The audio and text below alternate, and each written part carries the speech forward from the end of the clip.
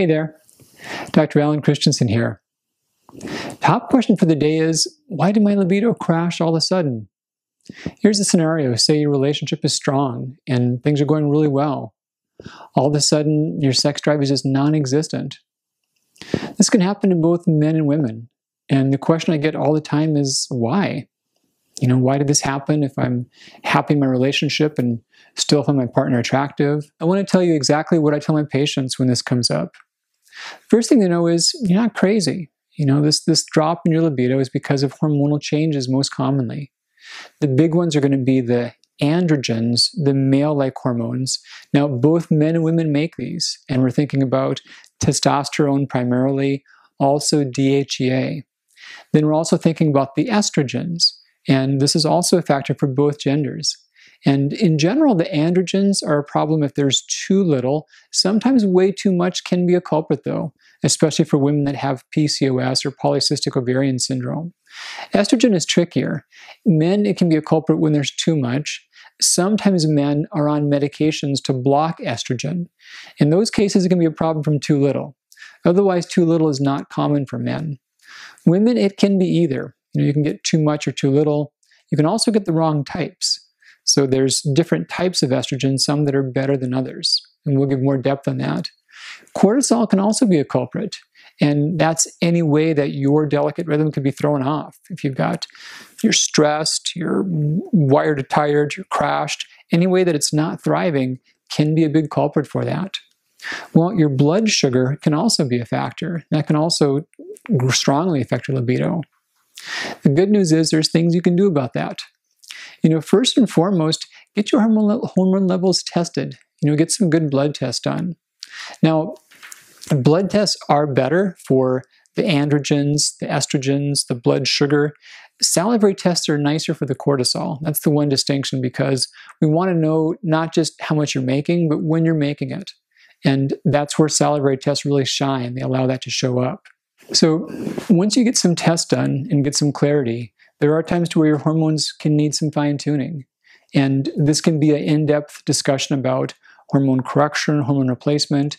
Oftentimes, there are some supplements that contain common and simple ingredients that can make a big difference. And of these, one of my favorites is calcium D-glucarate. Here's why it's helpful. Your hormones are made by your glands. This is the ovaries, the testicles, the adrenals. They circulate throughout your body. Your liver packages them, sends them to your intestinal tract, and they should leave. But things can go wrong at any point. How much you make, how well you package, how good you get rid of them. They're all places where errors can occur. Calcium D-glucarate is useful because it benefits your liver. It changes how your liver is packaging the hormones. Your liver works by taking things like hormones and first off breaking them up, making them into separate, more reactive parts. We call that phase 1 oxidation. The next step is you package them. You take those reactive parts and you put them together in a way to where they're going to leave your body and not undergo reactions on the way out. We call that conjugation. One of the main ways your liver gets rid of hormones is by glucuronidase conjugation, meaning that you use compounds like glucuronidase to conjugate and package them, get rid of them. I almost think about like Velcro. If you want to have Velcro not stick to everything, you could put cotton over it, and that's what conjugation is doing. So calcium D-glucarate is like your body's own glucuronic acid and helps you conjugate and better regulate your elimination of hormone byproducts. Another compound that's useful is chrysin. And this is neat stuff because it's a plant bioflavonoid. No drawbacks, very, very safe. It acts on an enzyme called 5-alpha reductase. And what it does is helps your body control how much estrogen you convert. So along with getting rid of hormones, you're also recirculating and converting them. And the androgens, some of them get converted into estrogens. Sometimes that's happening too much. That's especially a problem for men, and especially men that have more fat tissue or men who are on topical hormone replacement. They can form higher amounts of estrogen, and chrysin can be a safe way to reduce that.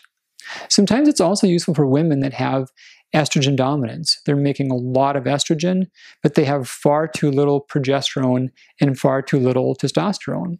So that can be a great way to help keep more of it going where it should and less forming into the extra estrogen.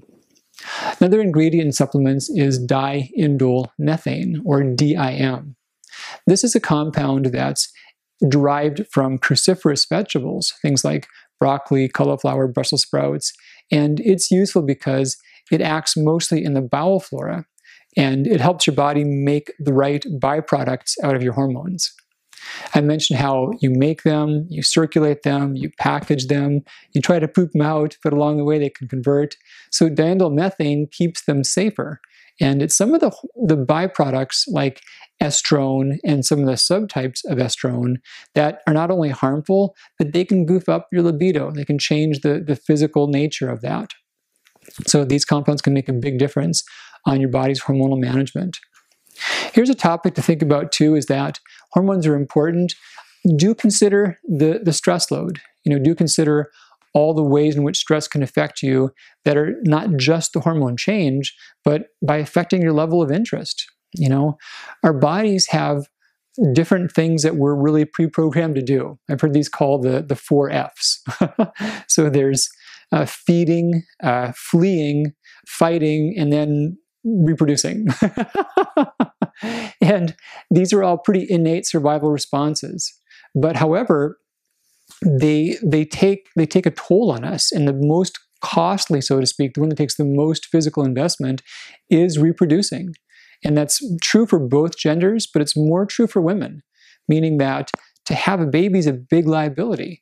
And if you're insecure about where you're getting food from, or if there's physical dangers, thinking like to some survival situation, your body's not going to try to have a baby in those circumstances because that would jeopardize your own health.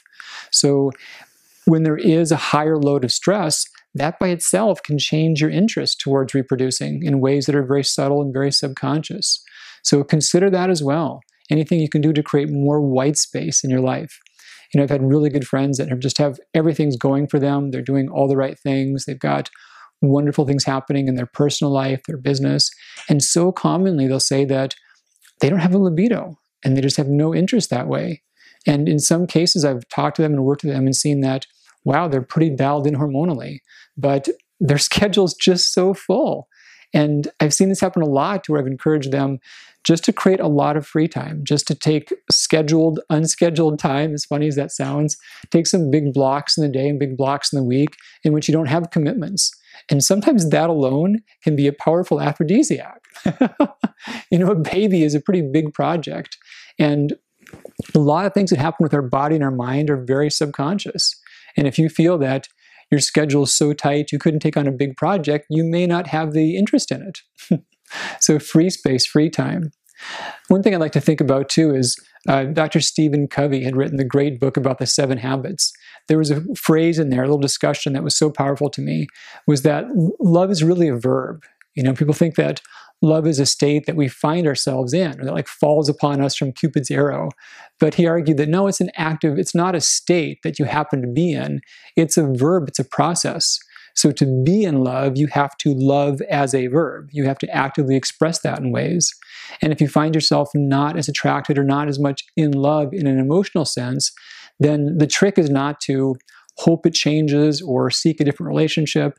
The trick is to express love as a verb, and you'll find the emotions switch and change. So thinking about just your life and your happiness, just know that your physical intimacy is a critical part of that. Enjoy these steps and hope to see your spark back in no time for you.